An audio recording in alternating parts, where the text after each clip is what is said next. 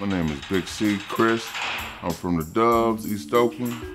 Born and raised, you know. You have to understand that the recidivism rate is 70%. It's the block right here, 25th and Foothill, man. They hit us all over the place, you know. And they hit the corner on me right here, ran up on me. Police hit these corners, they leaning, you know what I'm saying? And they come, they smashing right up here, jumping out the car, and you got to hit them back fences back there.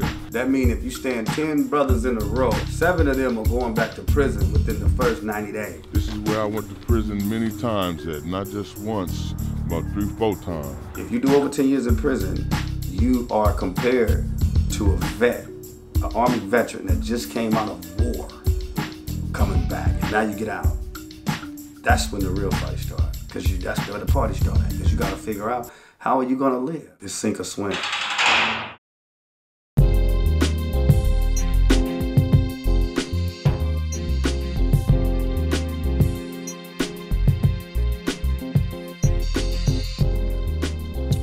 Be the Twumps, but then it turned into the Murder Dubs. That's what they call it now. You know, I came up as a kid, man. We was from the beginning, we was pumping gas and you know, we was helping people with their groceries, and you know, we was riding around getting plums off trees and low courts and high goes with the pretty young ladies, the pretty girls back in the day when they used to, you know, the press and comb and all that stuff, old school dresses, you know. I come up in the beautiful era. I think it was the 70s, you know, and it was a lot of family orientation, a lot of love, a lot of black pride. You know, the Panthers had just left the scene, so Oakland was beautiful. We skate around the lake on the weekend. You know, I come from that, man. Eventually, you know, when I got older, when I got a little bit older as, you know, preteens, I used to like hanging out with the AC Mob. Go hang out on 4851, my cousin Demon Den. You know, we go to the mall. You know, everybody go to the mall. Your mom gives you some money to go buy you some 501 surfers. World Cup surfers, 501s, derby jacket, you know, hanging with the fellas, you know. Absolutely, and that was the dress code, the derby jacket, and later on in the game, next thing you know, start putting the names on the jacket, right? Put your hood on where the you jacket, from. where you was from. Yeah, I can, man, I feel that. Hats too, man. Yeah, the hats with the little hands on it. Yeah, yeah, that was a little later. Back then, you know, it was. You see niggas with the sniper hats, with the glasses with no lenses, Playboy bunnies, you know, Playboy bunnies with the perms and the snipers, you know what I'm saying? So it was fun, man. I grew up on 23rd, so I used to look at Mickey Mo and all them, and you know, them was OGs, and we was kids back then. We couldn't even walk past there. My mom would whoop our ass if we even walked past Tony's Liquor. So. By 16, I was on 96. I was grinding. I was grinding, and it started way before then. You know, around 81, 82, you start hearing about the powder boys, dope boys, and you see your homie. He got a wad of money like this. I'm like, what the, how you get all that money? Because actually, we was poor. You know what I'm saying? We come in eating government cheese. Mama couldn't pay the rent. Granddaddy and grandfather in there arguing and shit on the first. She then went to the track and messed off the money. So, you know, we was going through it, man. You know, it was a struggle, you know. And you know, you could look at the situation that black folks has been going through throughout the history in America, that made that happen. But you know, wasn't nobody balling in the 70s. You know what I'm saying? In the 80s. You know, if you was, you had a good job. You was working at General Motors, or you was working at one of these companies. You went to school, had a college education, but in Oakland, a lot of families were struggling, you know. So when I seen when we seen that, you know what I'm saying, and they got on the flyest clothes and stuff like that. Oh man, you know, it was a move. It just dropped out of nowhere, the dope game, and you know, we had to get into that because, you know, a lot of us, me and my family, we hung together. You know, we was tight. You know what I'm saying, and a lot of us, we had we was already a crew, you know, so we got together and said we're gonna do that, you know, that's what we're gonna do. And then listening, looking at up to Felix Mitchell and Mickey Mo and Lil Durrell, and we coming. We trying to be ballers like them, millionaires like them. Man, they said what? Felix bought Clark Gable mansion. Oh man, that was who we was looking up to. We wanted to be like Fee. Okay, yeah, man. So this is the 25th Apartments, man, where we set up shop back in the day, long time ago in the 80s. And this fence used to be a wooden fence. So when we was grinding, the 5-0 couldn't see through the fence. So one time they set up a van right here. They just parked the van right here. It was full of police, similar to a white van across the street. But they parked the van, you couldn't see in the van, and whoever opened the door, that's when they would try to hit. But this was wooden. We used to hang out right here, or we'd be on the second floor looking over. You know what I'm saying? We'd be on this side looking over, making sure we're walking down the street. And if they hit, we hit the back fences and the back roof back there and go to the other apartments around the corner. Or we had spots up in here where we would go. But if they hit, we wanted to get out of these apartments and hit the escape route in the back. So on this whole street, you know, this being 25th, this was the whole block, man. So this was one of the spots that I was at. You know, I had a spot right here. That house across the street right there. Upstairs, we had that one. This right here was, they became the police. They used to watch us, and the Mexican mother, she didn't like us, and the kids became police officers. What was it like when you first started, I guess, getting on grinding? the other side of the law? Yeah. Honestly? Man, niggas was getting high, man. Two Store was rapping about bass rock cabbies and niggas was smoking Grammys. You know what I'm saying? And we was grinding at the same time, right? But that's how a lot of guys in my generation got caught up and became dope addicts. You know what I'm saying? Because they couldn't get out of that. They couldn't get out of that drug use.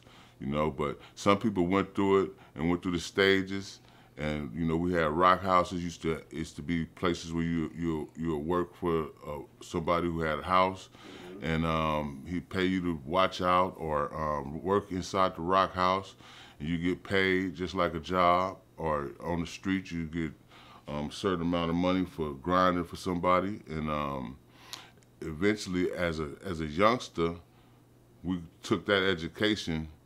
And we stayed in that life, and eventually we became the big guys, you know.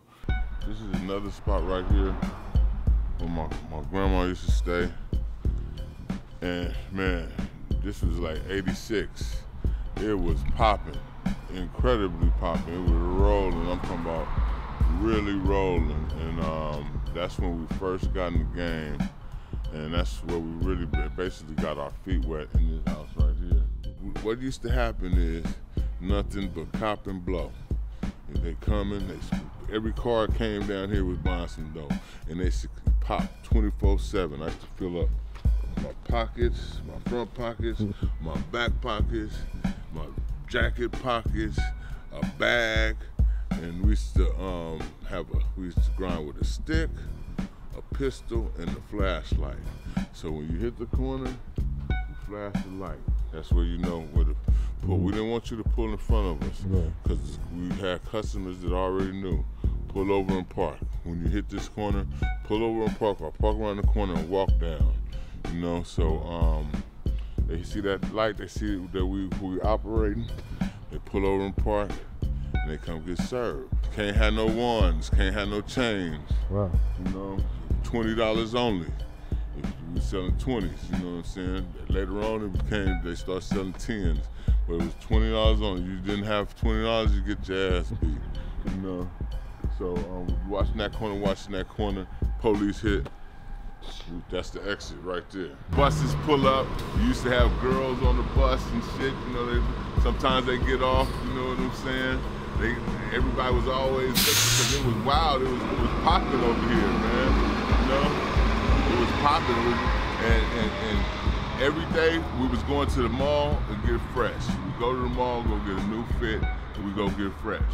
You know, so I'm sitting out here, got the brand new Nikes on, a nice sweatsuit or something, a nice fit, and we fitted out here. And the police, they knew what was going on, especially they knew the look of the D-boys. So they was gonna try to jack us, but we was ready because the bundle is over there or down there. You know what I'm saying? I had a spot right here. You know, had a little female stayed there. Okay. And she roll out here. You know, have somebody watching these corners. You have somebody watching the corners both ways. It just was wild back then, man. It was nothing but grinding. These apartments, we had these apartments right here. It was nothing but strictly grinding going on here. You know, people that lived here, they knew what time it was. It was like, you know, they was under siege because we'd have, I'm not gonna say everybody's names, but it was more people than me. And we had the block, man. It was $1 million spot over here. So every day it was just non-stop traffic coming through this corner and coming from that way. You had people coming from Alameda, getting off the BART station. But not only that, it was different spots all around. You know what I'm saying? You had spots up here, spots over there. You know, I'm not gonna say too many people's names. You know, but yeah, we would grind all day, and you know, motherfuckers for a brief period, for about 2-3 years. You know what I'm saying? That's what it was. You grind all day, then at night you meet up with your partners. Where I was at, you know, I first started grinding on 96. You know what I'm saying? 96 was very violent back there. There was a lot of niggas over there. And it was a lot of the players in the game came through 96 because 96 was rolling, you know. Lipston was down there, Kim Servine, Brim and Fat Ran and Ice-T and all of them, Birch, Ota B and Art and them. So it was a lot of stuff out there, man. And you know, as we got into the game, because, you know, it was like a whirlwind. It hit us, we didn't know what the hell we was doing, you know what I'm saying? Once we straightened up and seen what the capabilities of, then we start getting money, you know what I'm saying? Then niggas couldn't, if a nigga was blowing or doing any of that shit, he couldn't fuck with the real players, you know what I'm saying? Absolutely. So niggas start getting money, and me and my folks, we was going all over the place, Frisco, Richmond, you know what I'm saying? We took over a spot in Richmond, me and my brother and my partner Ice-T. We went over there to San Francisco to fuck with them boys out there, and we had a spot on 96. Then my grandma moved to 25th. We created a whole spot on 25th. That's where I'm from right now, you know what I'm saying?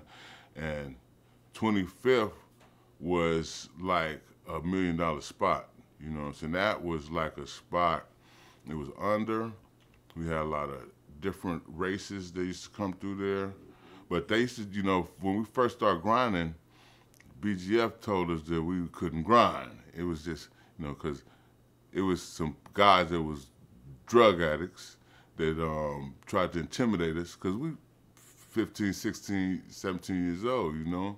And I had a whole household of family members, youngsters, you know, and we grinding.